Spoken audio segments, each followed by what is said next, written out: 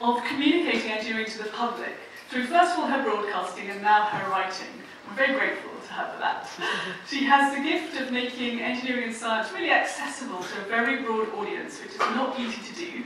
And as this book demonstrates, she's also very adept at injecting some much needed evidence into topics of debate that, if I can say, have been dominated by stereotypes and sentiment. And I can think of a few other areas of public life where those skills might come in handy actually at the moment.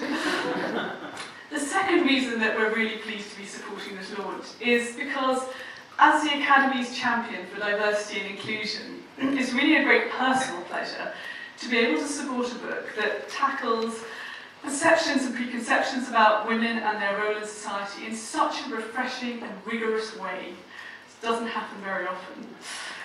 The Academy leads the drive right across the engineering profession to improve our diversity.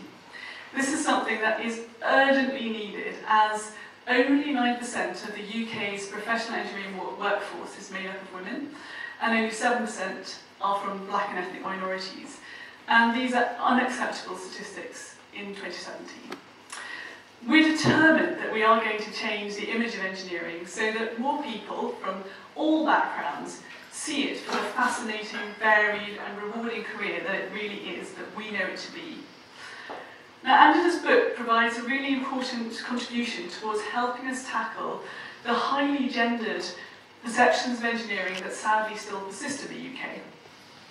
Unless we can influence those who influence the decisions of young people, we're just not going to be able to bring about the step change in the diversity of the engineering profession that we so badly need. And Angela's book, I think, is a wonderful provocation to all of us to challenge our assumptions and our biases in a way that can only be helpful to that cause. We do, of course, recognise that the engineering community itself needs to play its full part in this, and we're working really hard with partners right across the engineering profession to seed a more inclusive culture within engineering. And the work that we're doing with those partners and the response that we're getting tells me that the dial is moving.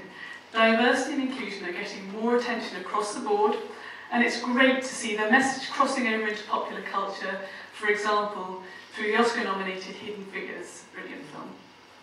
So we look forward to working with Angela, and I'm sure many others in the room here today, to ensure that future generations grow up in a world where there are no boy jobs and girl jobs. And